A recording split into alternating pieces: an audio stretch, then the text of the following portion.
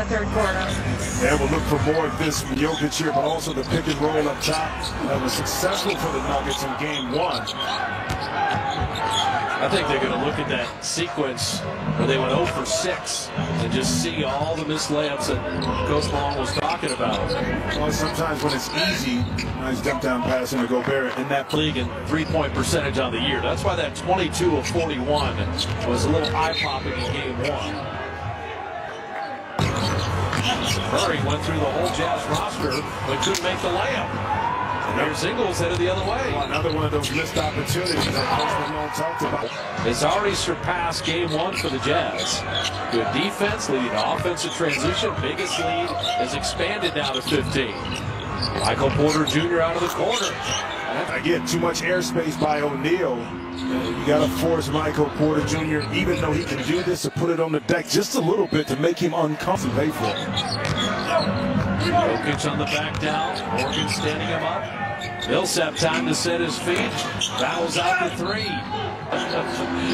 Treat me different. I'm a starter now. Yep. Ingles for three. And Jokic doesn't want it defensively here. Utah has had the edge on both ends. Jokic thought about that three. Down the lane. Flipping it up and in the skip. Deflected nicely by Craig. And performance right now for Utah. Mitchell to step back. Oh, by the way, he can still for Utah. 5 turnovers. Making solid decisions. Making solid decisions with the basketball. Michael Porter Jr. catching three. Gets the rebound. Foul as he pulled it down. It'll be interesting to see if Shaquille grew up a little bit later. What kind of player he would be with $1 million max extension. He said his camp was still the highlight of the summer. Now some of the NBA broke down the time. Weight room. I can only imagine the trash talking on these scrimmages. Bottom line, Brian. You know, young players, and that's the beauty about growing and being a great player, sharing some knowledge, long 20-47, and he's been working at Lower Mary School in the offseason. Jokic. Off-fire to the rebound by Royce O'Neal to close the half. It's given them control here. Morgan hit the side of the backboard, followed his own shot. Boy, he was so open. He was able to get the offensive rebound because of slow rotation by the Nuggets. And now they forward on the defensive end, transferred over to the second half right now. I'll tell you what, Royce O'Neal, he's got 8 assists. Because guys are wide open, spacing, and they're knocking down jump shots. Michael Porter Jr. missing. Jokic taking rebound. But then Smart used the opposite side of the rim to lay it up. But you also know your mind. The team right there, making scores, they come right back and give 2 or 3 more. Murray having his second bucket. Never got game one in overtime. Jazz trying to get the series. Mitchell with a kick out, catch and shoot. They make 5 straight. Murray trying to answer, and he does. Comes back into this game. Nicely. On the way by Grant. Jokic on the handle. Grant the trail 3 on the way. Played the D.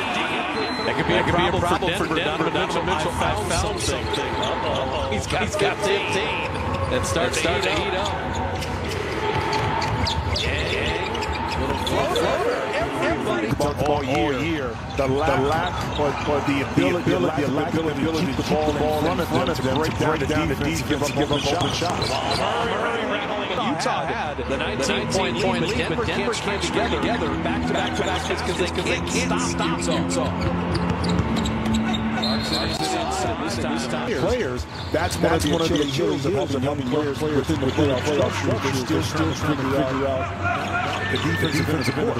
What an acquisition of Jordan Clarkson. Back-to-back double-digit games. He's got 18 off the bench.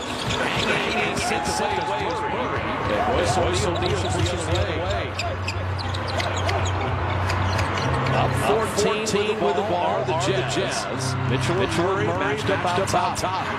And now Mitchell directing for Porter Jr. switch. 2 men to take the ball to the second three. There's a skip pass. O'Neal out of the corner. there's the O'Neal relocated the sideline. The Jazz shooting 57% from the field and threes. Kind of like the percentage the Nuggets had the first game. I see how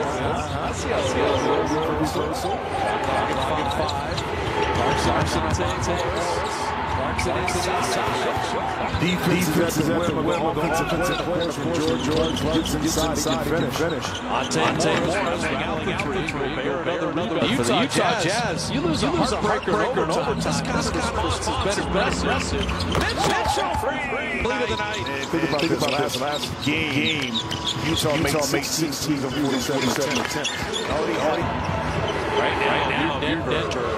You need something. You need Mitchell 5 on threes. So for Denver, in an NBA game, you still have a lot of time. 2:20 left third.